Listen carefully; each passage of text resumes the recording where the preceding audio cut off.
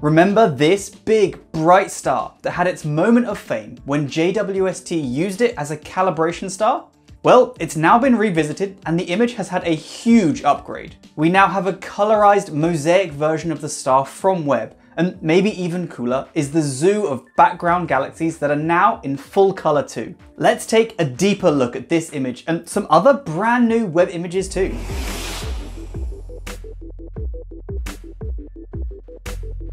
From a pretty monochrome red and orange shot of the star, a calibration image just meant to show us that the telescope actually worked, to a beautiful full color landscape that has all the markings of a classic Webb shot. We still see the huge diffraction spikes. Click up here to see the video where I explain exactly where these come from. And we even see more of the background galaxies appearing out of the darkness. They aren't the target, but JWST is so good at collecting faint light that it really can't take an image of a blank sky. Distant objects always pop up in the background. To answer a very common question about the diffraction spikes, can they be removed? Because while I think they look kind of cool, lots of people find them annoying or distracting and worry they'll cover up important science targets. In short, yes, they can be, but at a small cost, either in quality or in telescope time.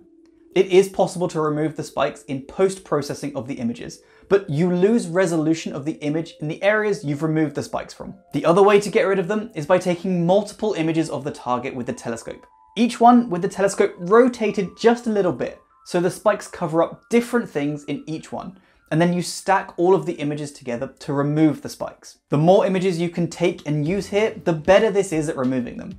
But this is expensive because it uses much more telescope time, but it is the most effective way of removing them. The spikes here are so big because the star is extremely bright, much brighter than most things that JWST will look at, so they normally won't be so intrusive. Besides the star, the exciting thing here is getting another view of all of those background galaxies, now in full color. We get to see them in more detail too, and they're even more gorgeous than the first time we saw them. Take a look at this pair here that look like they're interacting. These beautiful spirals, and so much more background detail wherever you look. There's a link in the description if you want to download the full resolution image to look at yourself.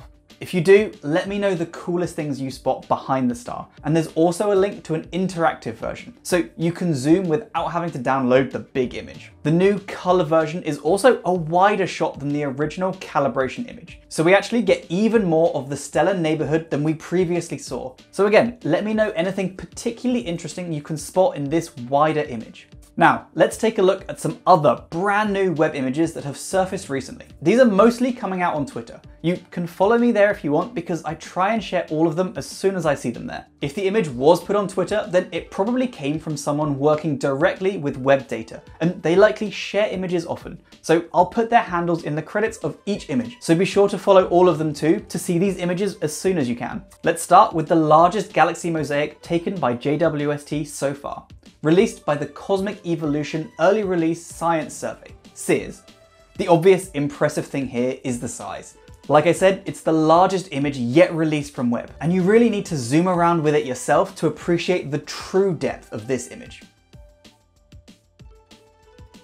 Again, there's a link in the description of this video to a website where you can zoom around in browser, and it's really worth doing. However, I particularly like this version of the image because it picks out 6 especially cool objects for us, so we can take a quick look around at those.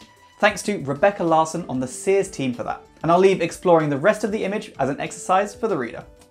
Firstly, a gorgeous blue spiral galaxy, where each of these clumps is a region of star formation lighting up certain neighborhoods of the galaxy. This galaxy isn't super distant at just redshift 0.16, but it is super beautiful.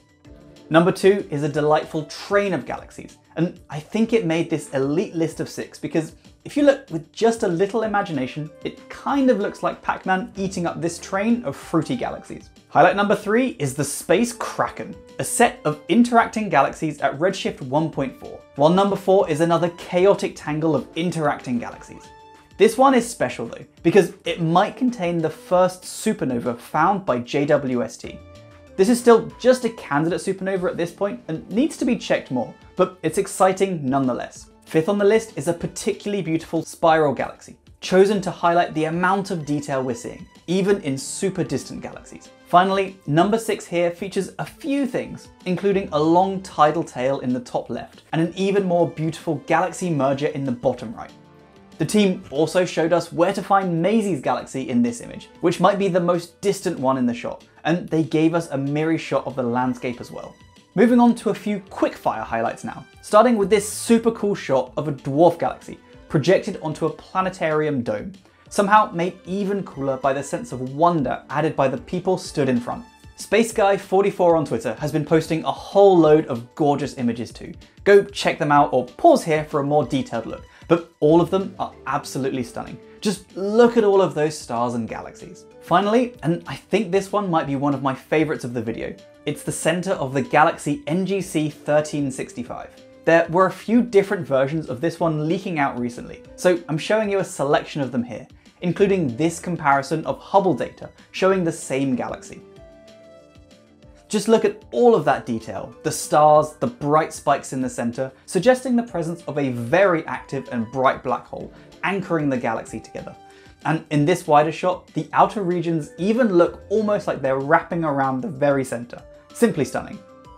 I hope you've enjoyed having a look at some brand new web images. Let me know your favorites in the comments below, and be sure to subscribe for even more JWST and other astro content. Until next time, stay safe team. I'll see you soon. Bye!